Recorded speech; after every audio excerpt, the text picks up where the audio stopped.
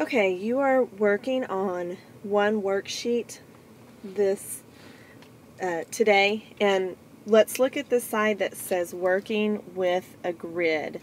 On that side you have triangles A, B, C, D, E, F, G, and you're going to be filling in the information on the table. You're going to find the perimeter and the area of each one.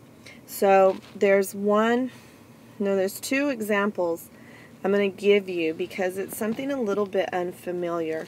Let's look at rectangle C. Okay, when we find the perimeter, remember you just add up all the sides. So the perimeter for C, we're going to add 3.5 plus 3.5. And then the sides, that's at the top and the bottom, how many squares long are they? They are 3 squares long. And remember, that's a whole number, so you want it lined up with the other whole numbers.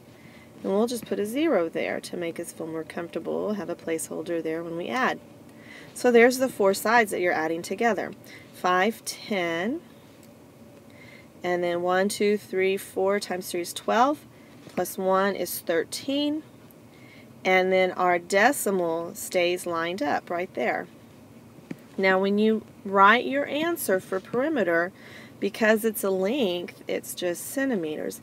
Now let's find the area. The area on this one, remember, is length times width. So when you're multiplying with decimals, remember it's 3.5 by 3. The one that has the most digits will be at the top, 3.5. And then the 3, we don't have to worry about lining it up with the whole numbers. We're going to put it here. And we're going to multiply it just like it was 35 times 3. 35 times 3 is what that would look like, except there's a decimal. And you just multiply the same way. 5 times 3 is 15, carry your 1. And then 3 times 3 is 9, plus 1 is 10. And then the decimal, you only have one decimal number in this problem, so you're only going to have 1 in your answer, and there it goes. Okay? Now, on some problems, you might have 2 decimal numbers to multiply. Oh, by the way, label this square centimeters. Remember, it's not a length now, we're talking about squares. If you do not label properly, I'm going to take points off. Make sure that you label it properly. Okay, if you have to multiply a decimal times a decimal, let's say it's 3.5 times 1.5. I'm going to give you this example because you're going to have to do this on your work. 2 decimal numbers multiplied together. You're going to multiply those just like they're 35 times 15. Just ignore the decimal until the very end. 5 times 5 is 25, carry your 2. 5 times 3 is 15, plus 2 is 17. I'm not worried about the decimal yet. Okay, now this is 1 whole. We're going to remember to start out with a 0 here. 1 times 5 is 5. 1 times 3 is 3.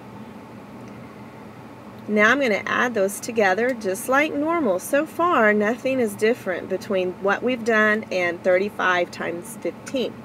I'm adding it. Okay, now, how many decimal places are in the problem? There's 1 decimal number, and there's 2 decimal numbers. That means that we're going to have 2 decimal numbers in our answer. So I want to put the decimal right here, and there's the first decimal number, and there's the second decimal number. Now, it kind of makes sense because look, the first number is just a little bit more than 3, and the second number is just a little bit more than 1. 3 times 1 is 3, and this number is very close to 3. It's 5. Think about it. If you had put the decimal here, that'd be 52. That is nowhere close to anything by 3 times 1. That doesn't even make sense. 3 times 1, I mean, even if we rounded it up, let's say 3.5, that rounds to 4. And 1 1/2, that rounds to 2. 4 times 2, that's 8. This is huge compared to that. That's why this is wrong. Okay, so when you put your decimal in there, kind of look at it. Is that reasonable? Does it make sense? Okay, so that's what you're going to be doing on one side. And then on the other side, we're finding, what is this? Area. We're doing a bunch of area problems. Now for 7 through 9, you would know how to do those. We practiced those, okay? We'll be very careful with those. But on problems 2 through 6, those are different than what we've done. Let's look at number 3. Number 3, it kind of looks like this. Okay, and that's 6 meters, 4 meters, 2 meters, and 3 meters. Okay, when you do area of a composite figure, that means that there's more than one shape put together, or you can split it up. You can see on the paper that we've split it up for you to look like this. So first, let's find the area of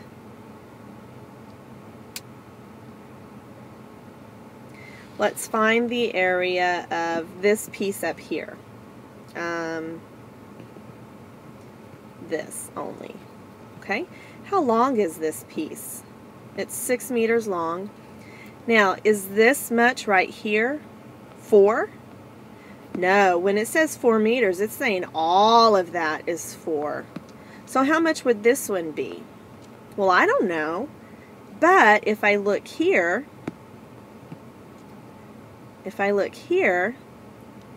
go straight across, it's parallel to this piece, which is 2 meters. So 2 is here. What do I need more to make 4?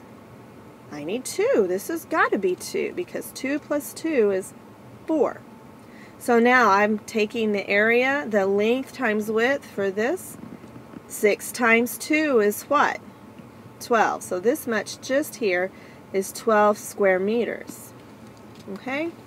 Now, for this piece here, I know that this much is 3. Okay? That is 3.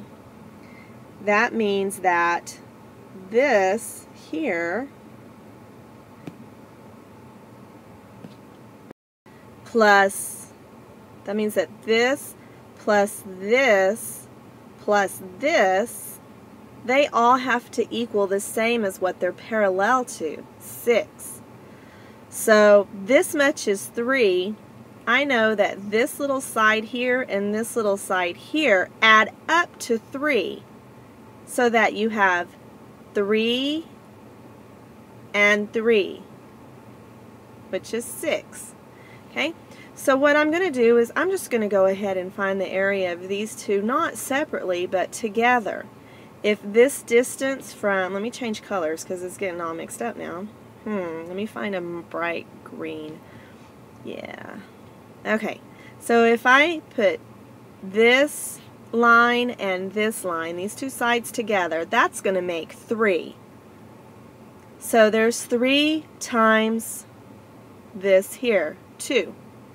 3 times 2 is 6. So somehow, if I were to put these two together, these two boxes here, that's going to make 6 square meters. Okay? It doesn't matter what they are separately. We're going to put them all together anyway. So 6 meters plus 12 meters is 18. And it's not just meters, it's square meters. Okay? So that one was a difficult one. The rest of them are very easy for you. Just look at them separately. But you've got to do some thinking, and you have to do a little bit of math and looking to figure out what the missing sides are. They didn't make it easy for you by telling you. You've got to add, subtract, and look at the parallel lines to help you figure that out. We'll finish this paper. You're going to be giving it to your teacher at the end of the class period. And if you want to work with your partner, as long as you are actually working, then I don't have a problem with that. But I do want these two sides completed and turned into your teacher. Bye.